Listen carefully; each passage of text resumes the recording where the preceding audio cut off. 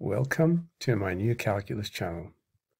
My name is John Gabriel, and today I'm going to talk about proofs and what it means to produce a proof and the kind of language and the steps involved in producing proofs. And I'm going to consider the very first so-called proof of contradiction by Euclid in his Book of Elements. So let's begin. Now, the proposition 1.6 of Book 1 is the one that states if two angles of a triangle are equal, then their bases are equal. Okay, so in other words, if this angle here is equal to this blue angle, then these sides are equal, because an angle such as this one, this blue one, is subtended on this base AC, and this angle here, this blue angle here, is subtended on the base AB. Okay, now what is already known is that angles subtended on the same base are equal, and this proof of this fact is easy to show by positioning the vertex of these angles, in other words, this vertex and this vertex, at the center of a circle, and observing that the same arc obviously implies the same base, right? So for example, if we do that, if this is the arc, then this angle here rests on this base. Okay, so if, for example, we have this other angle here, this other red angle, then it's got a different base. This is the base here, but in order to be equal to the other angle, it must have the same base, right? Okay, so now using this fact alone, it is easy to prove proposition 6 of Book 1, but Euclid uses a proof called reductio ad absurdum, or that which is required to show. Okay, and in Greek, the phrase for that is oper edi dixe. So that occurs frequently in the elements. Now,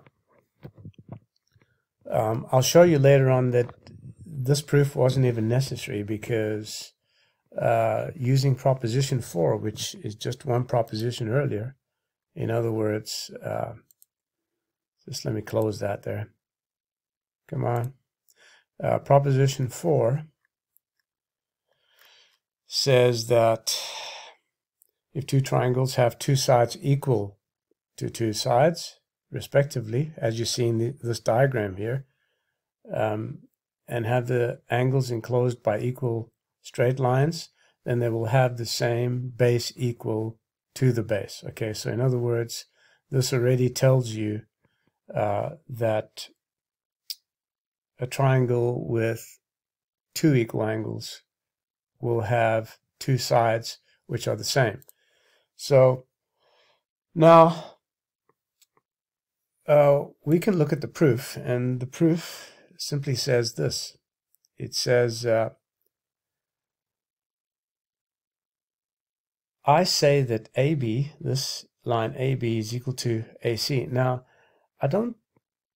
if we use the word assume, it doesn't mean we're assuming it's true. We're assuming that it is the case without proof. Okay, so assume means that we are letting it be the case without proof. We don't actually know whether it's true or not. And if not, then let dB, this line here, this dB line here, let it be equal to AC. Let this line here be equal to AC, and it doesn't matter which dB you choose. And then we know that dB is equal to DC, right? Because now we are saying that this line is not equal to this line, given these two blue angles are equal, but rather dB is equal to AC. So the two sides, dB and BC, are equal to the two sides AC and CB respectively, right? So this is the case because we're assuming that DB is equal to DC. And therefore the angle, well, it's given. The angle DBC, this blue angle, is equal to the angle ACB. So thus the base DC, this base, as I explained to you earlier, this base of the blue angle is equal to base AB of this blue angle, right? And the conclusion is that the triangle DBC, the smaller triangle, will be equal to the larger triangle, the lesser to the greater, which is absurd. Okay, so therefore the assumption that AB is not equal to AC, this AB is not equal to AC, is false. Okay, so therefore if it's false, it means that AC is equal to AB.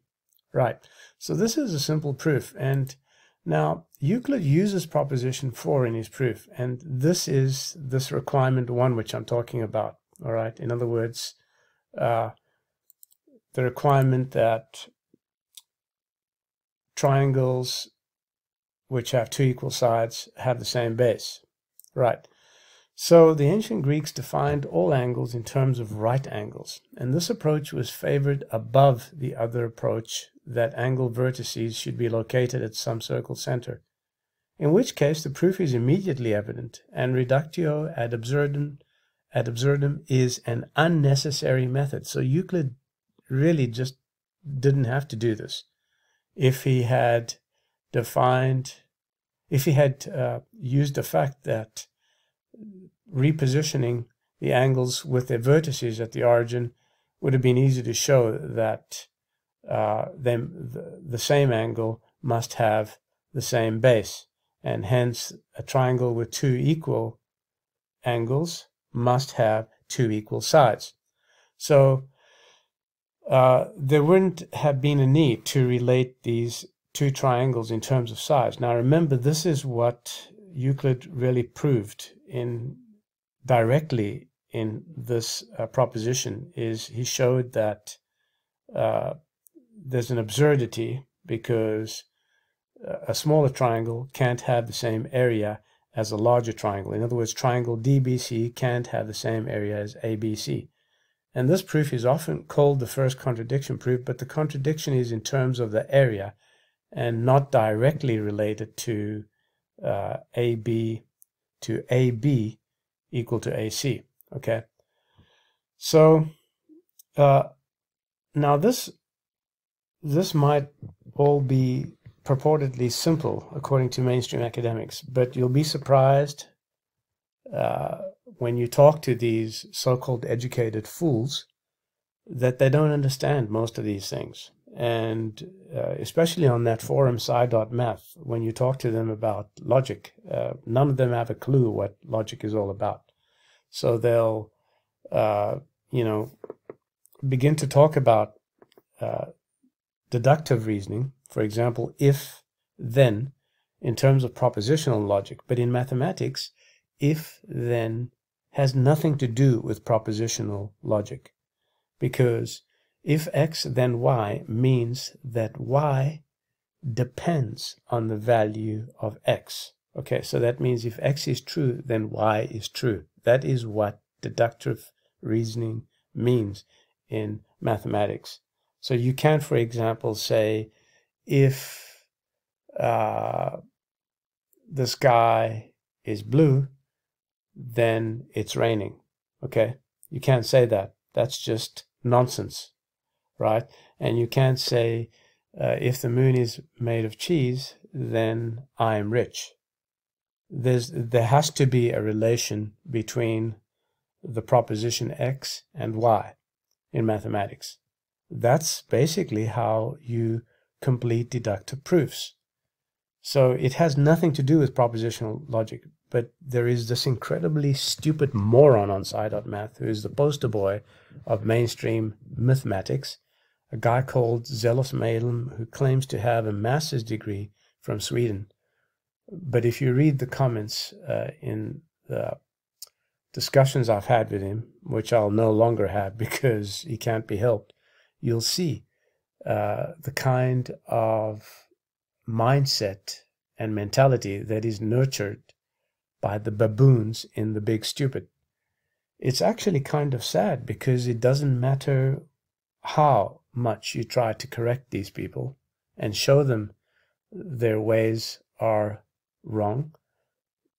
They simply will not change. And to me, nothing spells crank more than that.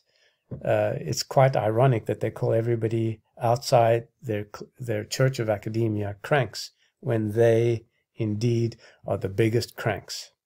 So I hope you've enjoyed this little video. I usually don't have the energy to produce videos, but today I'm feeling a little bit better.